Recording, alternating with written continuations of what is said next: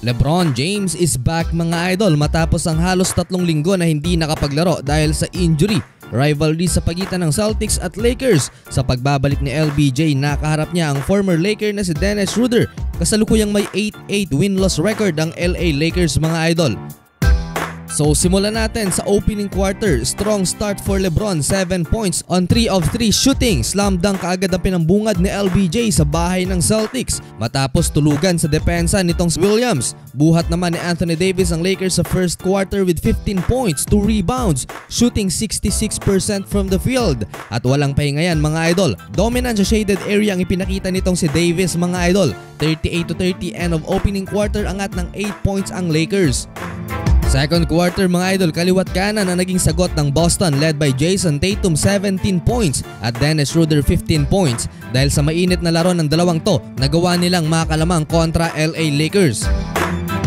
Nakasagot naman ng dalawang tres si Carmelo Anthony kaya bumalik pa rin sa purple and gold ang momentum. Papatapos ang first half mga idol, frustrated sa LBJ dahil hindi pumabor yung isang pito ng referee sa side ng Lakers. Kaya naman nung makastil ito at naipasok ang end one layup, na-hype si LeBron at para bang nakawalang halimaw ang reaksyon nito.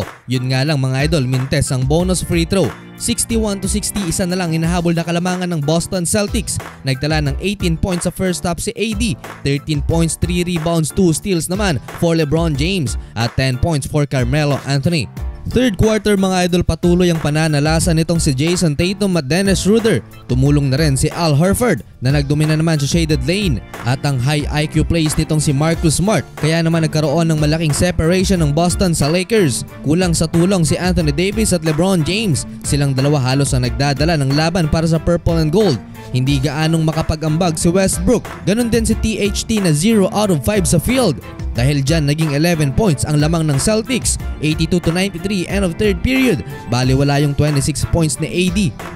Fourth and final quarter mga idol, sa kabila ng efficiency na ipinakita ni LeBron James at pagiging consistent naman ni Anthony Davis, nakakontrol ng Celtics ang kanilang nagiinit na laro. Parang Lakers versus Jason Tatum yung nangyari sa early fourth quarter mga idol. Kahit anong gawin ni LeBron at AD sa mga oras na ito, hindi na nilang nagawang maibaba pa sa 10 points ang lead ng Celtics. Under 5 minutes nang maagang nilabas ang Big 3 ng purple and gold. Kahit malaki ang lead ng Celtics, hindi naman ito alintana ni LBJ at patawa-tawa lang sa bench noong papatapos na ang laban.